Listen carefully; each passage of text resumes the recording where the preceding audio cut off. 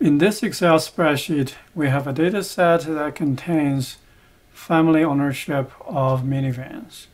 So in the first column, we have minivan ownership, whether a no or yes. And then we know the family size being small or large, and salary being high or low. So each row represents a family, and in this data, we have 343 families and these three variables.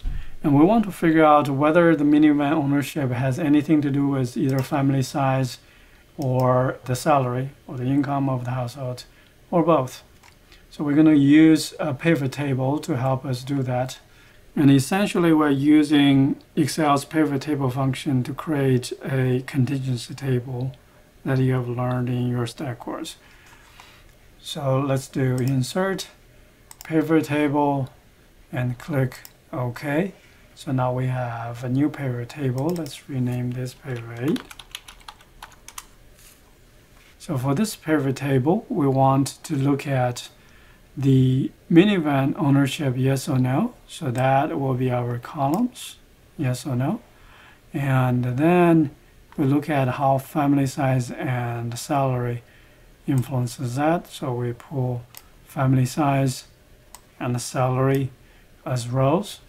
So now you can see they have been stacked together. And the values we want to look at is the number of families that own the minivan or not. So now we have the count of these numbers. This is a little bit hard to see. Let me close this down. So first we have family size only on yes or no. And what we want to show here is the values.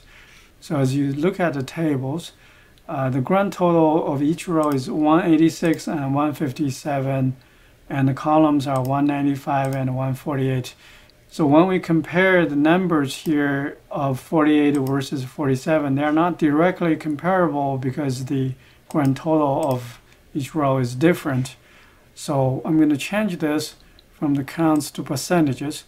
To do that, click on the count of minivan and then left click on value field settings. And we want to change show value as. So instead of no calculation, we're going to change this to percentages. And we're going to change this to the percentage of row total. Click OK. As you see now, the percentage of each row is 100% because these numbers represent the percentage of the row total. These two numbers would add up to 100%, and these two numbers would add up to 100%. Now let's first take a look at salary. I'm going to drag salary above family size and collapse this. So in terms of the salary, and let's compare this. And for the families that don't own a minivan, the percentages of high or low salary are 56.1 and 58.8. And the families that own a minivan, the percentages are 40-some.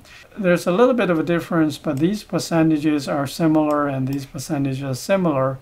So at least based on this evidence, it does not look like salary has a big influence on whether a family owns a minivan or not.